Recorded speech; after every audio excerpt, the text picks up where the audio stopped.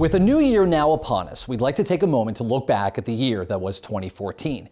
This past year in sports saw many great moments as well as plenty more forgettable ones. In early February, what many thought will be a matchup for the ages turned out to be a heavily one-sided affair as the NFC champion Seattle Seahawks dominated the favored Denver Broncos in the 48th edition of the Super Bowl, taking the big game by a score of 43-8.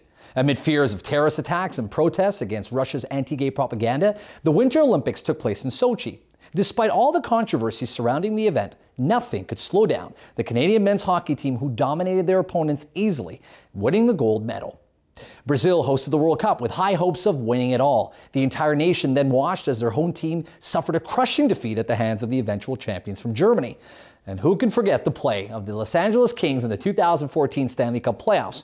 Not only did they come back from a 3-game deficit against the San Jose Sharks, they also won 2 other 7-game series before beating the New York Rangers to win the Stanley Cup. For all the great moments, 2014 was not lacking in controversy, especially in the NFL. After video emerged of Ray Rice knocking his then-fiancée out cold, the issue of domestic violence took center stage. The situation got worse when future Hall of Fame running back Adrian Peterson was accused of physically abusing his 4-year-old son.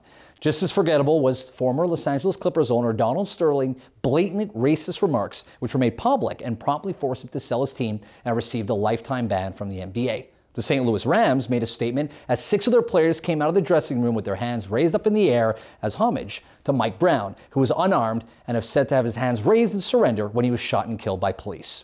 Through all the good and all the bad, 2014 had no shortage of stories in the world of sports. We saw enormous victories as well as crushing defeats. We saw athletes rise to greatness and some fall from grace. All in all, it was a special year, one we will not soon forget. Here's to a new year, one that will hopefully be as unforgettable as the last. For everyone here, we'd like to wish you a great 2015, and as always, we ask you to read between the lines. Adam Reid's wardrobe by Carve.ca.